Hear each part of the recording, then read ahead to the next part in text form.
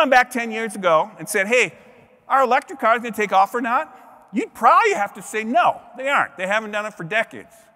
But then along comes Tesla, Elon Musk and Tesla, proves it can be done, and now the entire industry is going electric. I mean, if you watch the Super Bowl, it's like all the ads are like electric vehicles now, right?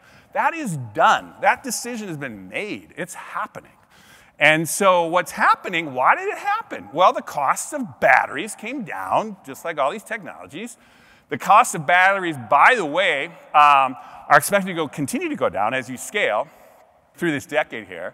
And so you're starting to watch the same ramping up is going on, which is the global inventory. This is, again, 2019, this slide.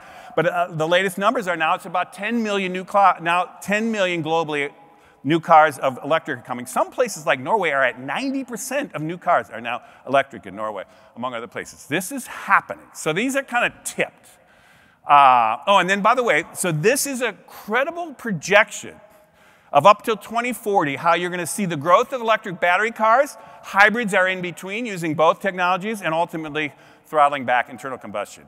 And if you don't believe this, talk to the CEO of General Motors or Daimler-Benz or whatever. They're doing it now. So it's a really interesting thing.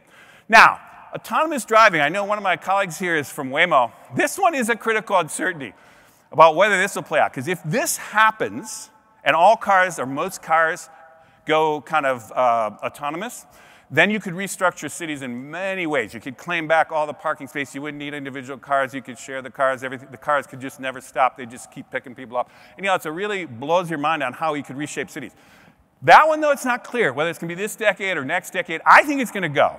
And I think we're going to see it, but I hedged it. I said it at 60. I didn't say it's rolling off the chart here. But what's going to basically keep an eye on it is the trucking industry, because that would be the first to go.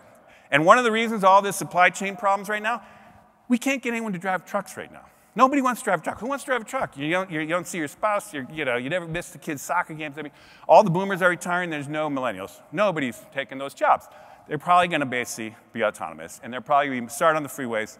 And ultimately, anyhow, this is coming. And then once that happens, it'll drive the whole thing. So anyhow, this is another credible thing.